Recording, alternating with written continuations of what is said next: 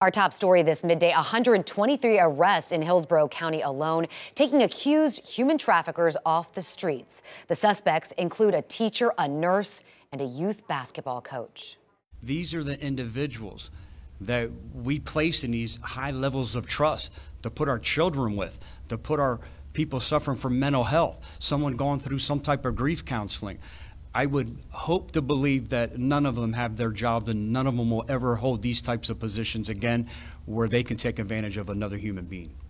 Sheriff Chad Chronister shared details this morning on the latest human sex trafficking sting.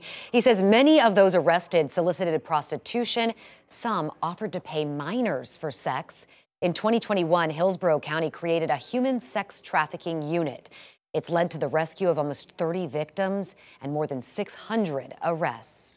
The announcement comes on Human Trafficking Awareness Day. Florida is one of the top states for trafficking, with the third most calls into the human trafficking hotline.